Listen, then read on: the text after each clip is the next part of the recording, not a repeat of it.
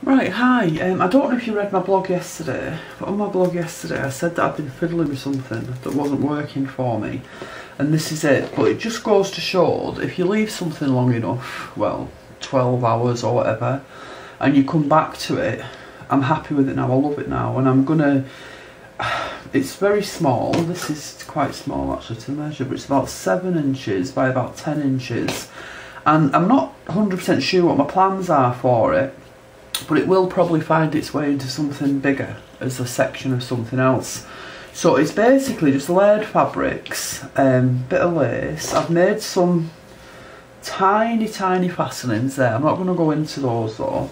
And this is a strip of a fastening off an old, I think it was an old christening gown. No, it was an apron. It was an old apron, and this is the tie that went round the waist, and I've cut the end off and left this bit coming over here, because what will happen is when I back this, I'll leave it like that so that that's free, it won't be stitched in. So what I wanted to do, I wanted to kind of make it like a sample of bindings maybe, or strips of things. There's like a tiny bit of fluff there. I'll get my tweezers later and get that out on that seam. So I've got this. Now this, I know that some people who've done my classes have got some of this. I got given some and I'd already bought some as well. You buy it like this, and the thing about this is the edges are always giving off threads. But I think it's worth persevering with it and pulling them off, because it's lovely. If you turn them over, which is what I've done, you get a really nice little binding here, like this. So what I'm going to do here today is I'm just going to pin it to here, ready to be stitched down.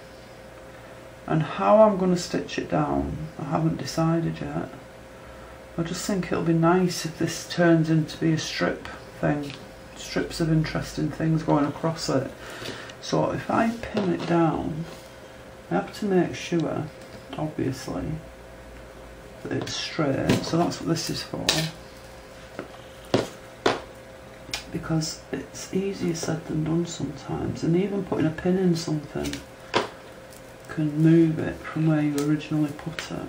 That pin's coming out, but I'll do it by eye first and then check it with that little sewing gauge afterwards.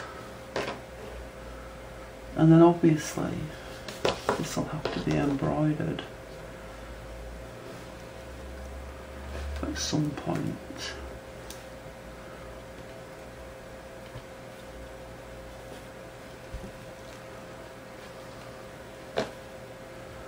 I press these over with the iron, and don't stick the pin in yourself, it's not advisable.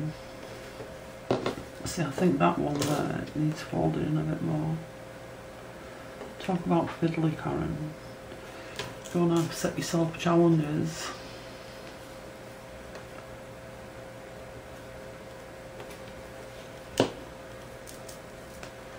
I don't think I'm going to bleed there where I stabbed myself, thankfully. So, right, so now it looks straight to me, but I'll just confirm that with this.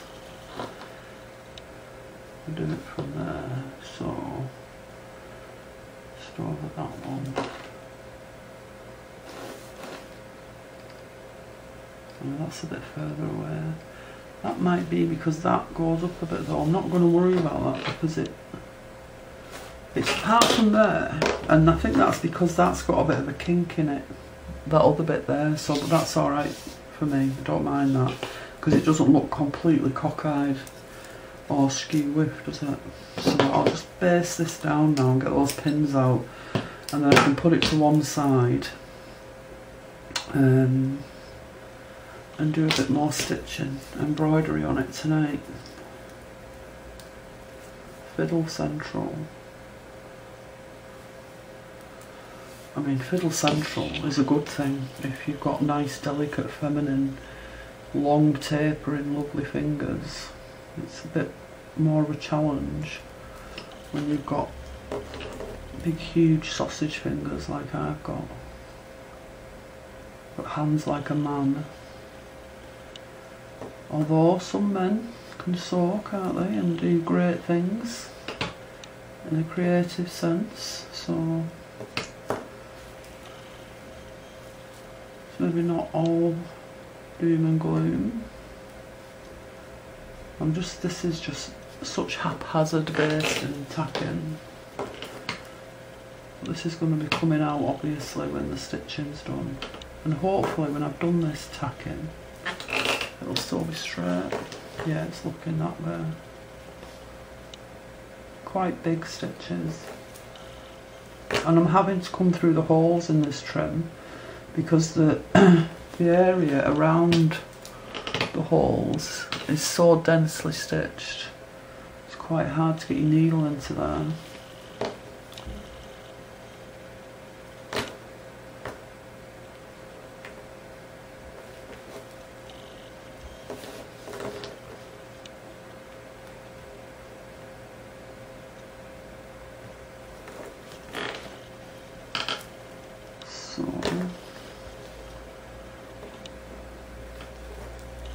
Leave it there now. So that is now ready. That's a good exercise for me because it's ready now. I can spend tonight stitching on this and titivating this little band, and then probably spend the rest of the afternoon searching for similar things in my boxes and everywhere in the house.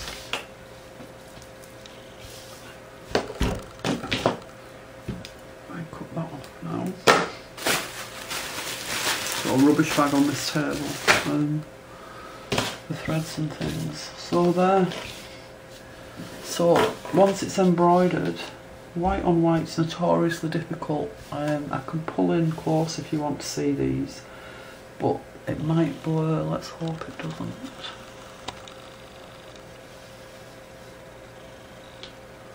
Is it focusing itself? I think it is. So these took me a whole evening to make, but worth it because I like them and I'm probably going to make more. And then that's the band I've just put on now. Okay.